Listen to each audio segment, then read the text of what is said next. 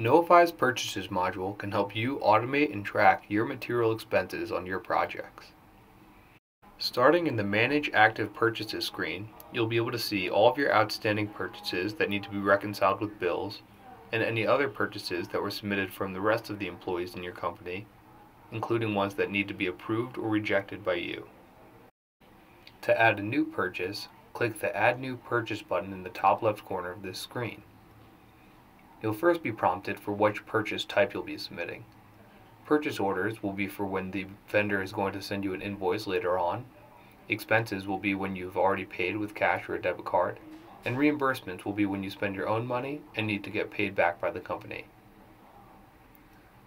Next, you choose the vendor. The vendor database will already be in the system, or you can add a new one here. And you can start by filling out which items you're going to be purchasing. This will let you search your database to automatically pull in item numbers and estimated costs, but you can always adjust the cost here if necessary, and then choose which job you want this purchase to be associated with. Then to add multiple lines, click where it says Add Another Item and fill out the form again. You'll notice that this automatically allocates to the job that you had chosen earlier, so you don't need to reselect it every time. And if you don't need to use an item from your database, you can enter anything else you need here as well.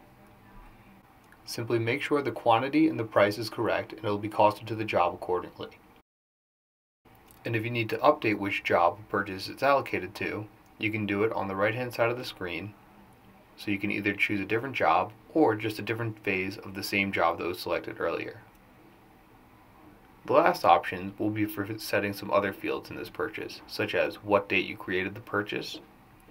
You can also set a custom PO number. If this isn't checked, it'll select one for you, but if you'd like to enter a custom one, you also have the ability to verify that it hasn't been used before.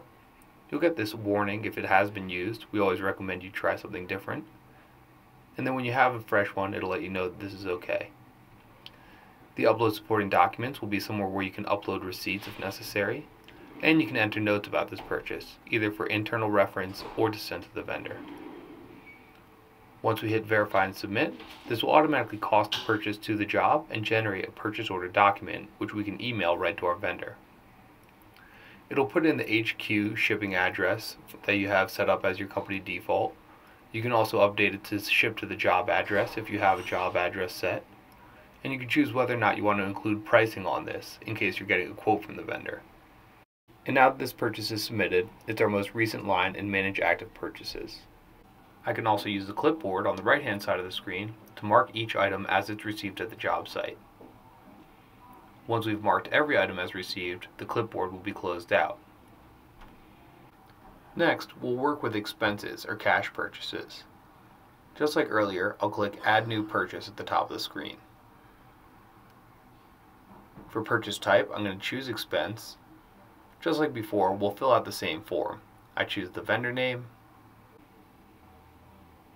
and when the vendor is selected, it'll pull up the same form that we saw earlier. We'll just fill out this information really quickly. And it might be more relevant to upload a receipt with one of these purchases. Once I submit this, again, it'll apply the cost to the job. You'll see that this purchase is automatically closed because we won't be receiving a bill for it later on since it's already been paid for.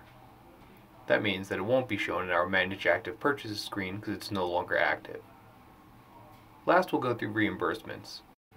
Since the company will be paying the actual user for this purchase, no vendor needs to be selected, just a description of what's being purchased and what job it's for.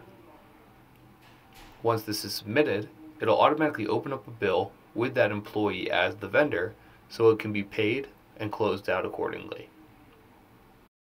Then, to view any purchases that have been submitted and closed out, you can click where it says View History at the top of the screen and see all of your purchases regardless of whether or not they're still active. This is also going to be a way you can filter out your purchases by date. This will be handy for seeing all the purchases submitted in a certain date range. Now I can see all the purchases that we've submitted so far, and if I need more information on any of them, I can click the arrow on the left hand side of the screen. If you have more questions on any of this, please don't hesitate to reach out to support@knowify.com and our team will be happy to help you.